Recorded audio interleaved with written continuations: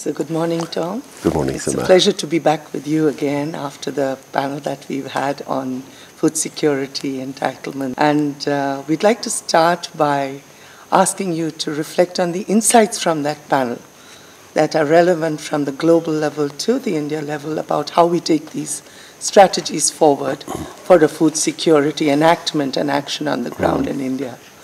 Some thoughts from you on that. Okay, well, thank you. It was a great pleasure being on that panel. I suppose what I took out of it firstly is that for the extreme poor, the people that Conern is working with in Orissa, the commons is a very important source of livelihood. And therefore, if their livelihood is to be protected and developed, then access to the commons resources is critical. And then the frameworks that need to be put in place there have to be dealt with. Another dimension I thought of the discussion was the whole broader area of food security.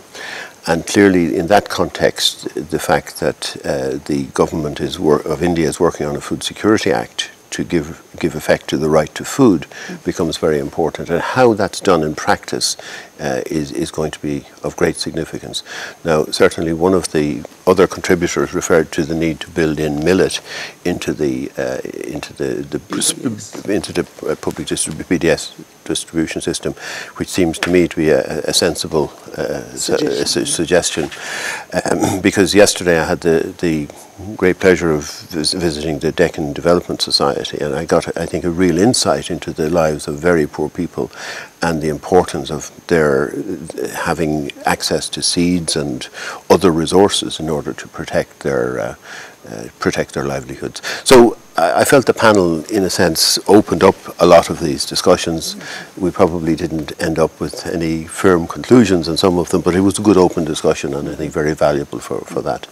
Because in the panel there was also this mention about the dilemmas between food self-sufficiency and the linkages with the international markets on food, and the question of futures trading. So would you like to comment on the strategy that India would need to take forward on that?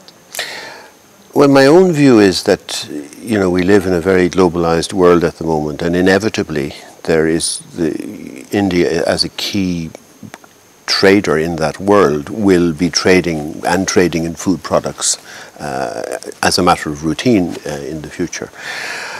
Certainly what I saw yesterday, I think, shows that there is also a value, though, in the sensible thinking on food sovereignty within communities, so that people at that level have control of resources and have sufficient food themselves, and are not dependent, if you like, on major external input. So I don't see that there is ultimately a fundamental contradiction between supporting that sort of movement, because I think that's what people need, but also having, the realistic view that there is going to have to be trading. I wouldn't think that food sovereignty at the national level makes any sense for India, but food sovereignty at the local level, I think, in certain circumstances has a lot to commend it.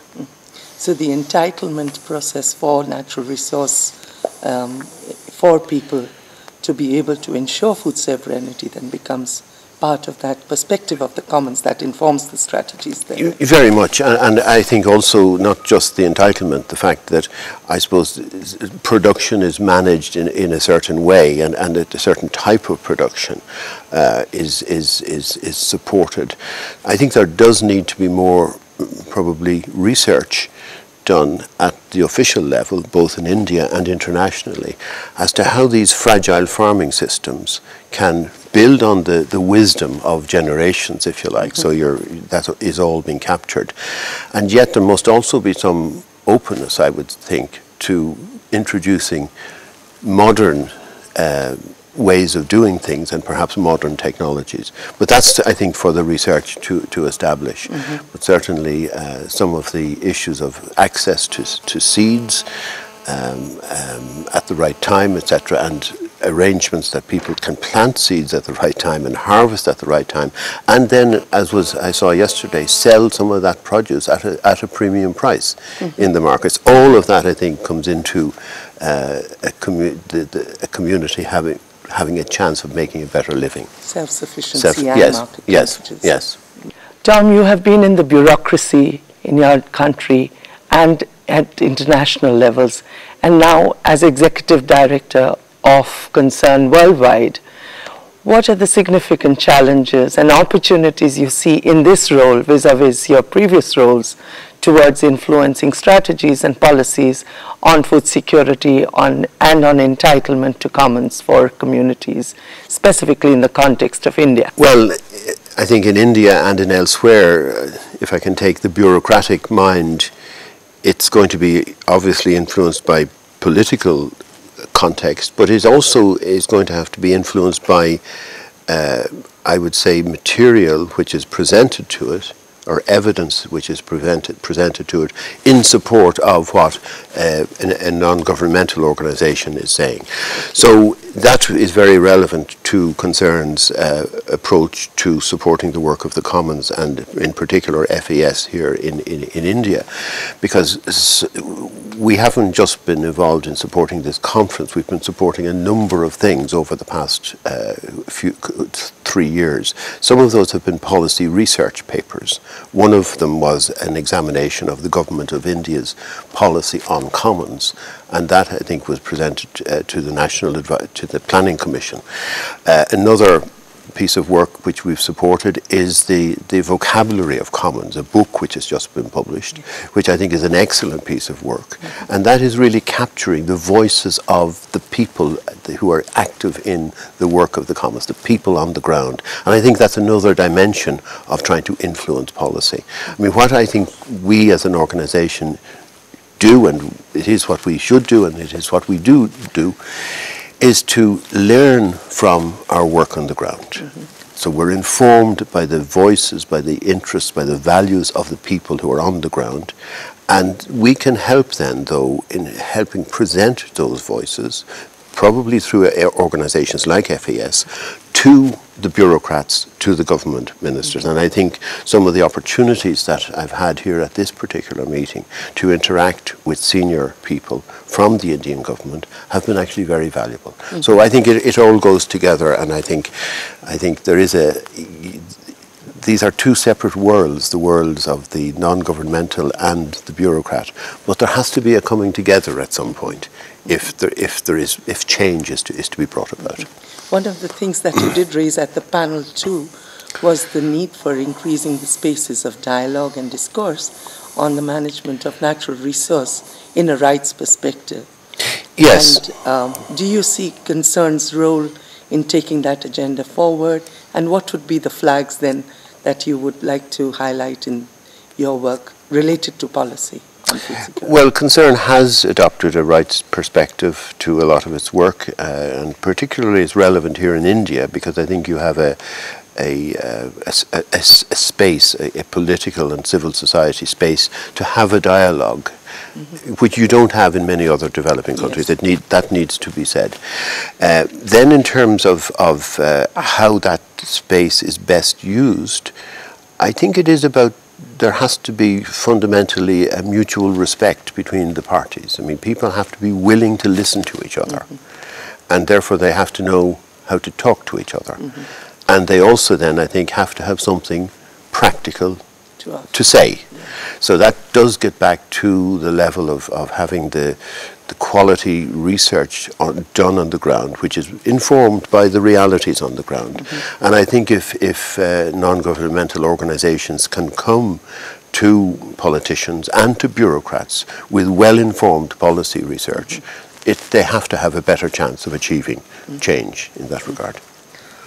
So if we look at the whole environment of food security and the equity perspectives within that, one of the key issues that always comes up is the whole issue of child malnutrition, as well as of women's roles in the management and in the resilience strategies for food security. And Concern's work in both these contexts has been critical. So, but taking that to policy forums and to policy spaces, I would imagine, is critical to informing these also from those perspectives, isn't it? It is. I mean, the first thing to say is I think that the broad heading of food security is now back on the high political agenda, right, both in India and internationally. But then there's a debate as to, what type of food security. Right. And this issue of entitlements and access, one of the great insights of Amartya Sen, the great Indian economist, is that it is entitlements and access that are critical. And so you need certainly a strand for a food security policy, a strand of agricultural production, so that, the world is going to need to produce more food over the next coming decades. But you need other systems in place to make sure that people who will not have access, who don't produce food themselves, poor people, will have other access, and that's where I think things like public distribution systems come into play. But they need to be the safety net. The dominant strain of a food security policy is a country being able to produce the large proportion of the food that it needs and get it to the people. There is another dimension which you do refer to, is the issue of child malnutrition. And this is, notwithstanding India's great success as an economy and as a society in recent decades, I fear it is, it has to be said that the level of child malnutrition in India is actually a scandal. Over 40% of the undernourished children in the world are now in India. And the levels of anemia. And all of that goes along with that. And one of the big, I think, advances internationally over the past 3 to 5 years is this critical insight that if a child is not properly nourished in the first 2 years of his or her life, that has a permanent effect, physically and mentally, and it results in stunting. So a country that has high levels of early childhood malnutrition is actually cutting off its future economic and social growth possibilities. So I think India really has to face up to this problem in a much more serious way than it has up to now. And it means, I think, actually specific targeted nutrition interventions for the under twos. And that is something that Conern has been very strongly advocating internationally. And we're doing work in that area in a number of different countries, and we're trying to bring the advocacy on this to the very highest levels. The way that processes pan out in the development sphere has revealed that tribal and Dalit populations, who are the most commons-dependent communities in the country, are also the most deprived in terms of food securities, access to resources, and therefore the implications for women and children, particularly in the communities, of vulnerabilities and very high levels of crisis in malnutrition is very evident today in India.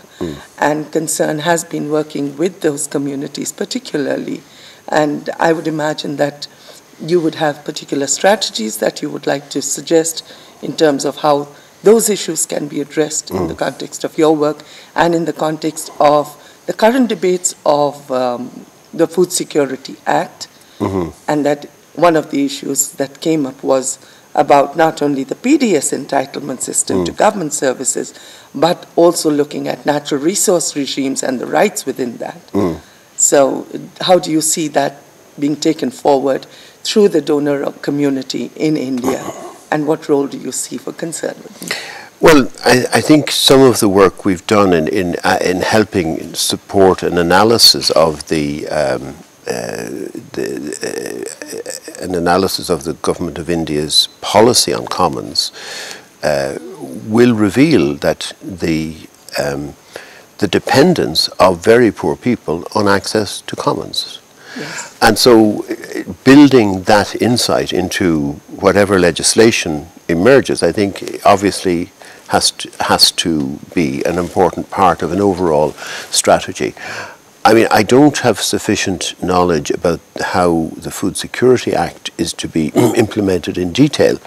So I don't personally have anything to say on the actual mechanics of that, but clearly the vulnerabilities that you refer to, the vulnerabilities of women and young children, those vulnerabilities again have to be reflected in whatever administrative mechanisms are put in place.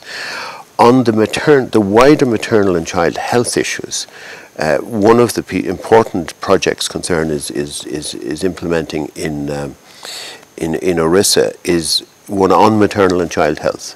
It's a project supported by the Bill and Melinda Gates Foundation. And again, we're looking there at innovative ways to deal with this problem, because particularly maternal mortality is still at levels in Orissa State which it shouldn't be at. And so finding new ways of dealing with this is very important. And in doing that, we're working very closely with the Ministry of Health, at Orissa level. But we would hope that any findings that emerge from that work would be relevant to the wider nation of India. So we look forward to much more active engagement on enabling people and policy to recognize the role of the commons and access to those resources for people to have security of food and sovereignty of food, an issue that you did flag. One last question for you, Tom. What do you think about this conference and how we take these agendas forward and the interface that has occurred here? Your comments on the event, on this conference, on the Commons. I think it's been a great event. I think firstly, it's been very well organized, but more importantly, the content has been of a very good level. I think there's been very insightful comments about the challenges facing the Commons, but also. And it struck there's a number of quite positive things happening. We heard earlier this morning about a number of the positive things happening both in India and globally. And I think it's one of the challenges now is how, that momentum can be built upon. And I think I see this event as having had an important role in that regard. The other really, I think, positive part of this event was just the interaction between people. A very diverse range of people here, not just from within India, but internationally. And that was, I think, very good. And I think the field trip that was organized yesterday has been widely praised. And the one that I personally was on was the Deccan Development Society, which was absolutely first class and gave a great insight into the lives of Dalit women and how much progress they have made over the past 25 years in reclaiming their rights. And it's not just around food, it's about a whole greater sense of equality, a whole sense that dignity, and so they were all, I think, hugely encouraging events. There was also, of course, a presence here, the Minister for the Environment and Forests, he spoke very well on the opening occasion, and of course you had I think the quality of the keynote addresses have in particular struck me as being very good. I mean, it's not often at these international conferences you get a consistently high quality of these keynote addresses, and it happened here. And then the smaller panel discussions where people have chance to talk to each other, very good. So, I mean, overall, I have nothing negative to say and many, many positive things to say about how this whole event took place. That's wonderful. So we see you as a champion of the commons and of the rights and entitlements to the commons in future discourses. Well, I hope so. And look forward to a role for that, for Conern as well as for you in that. Thank you very much, Soma. Thank you. All right.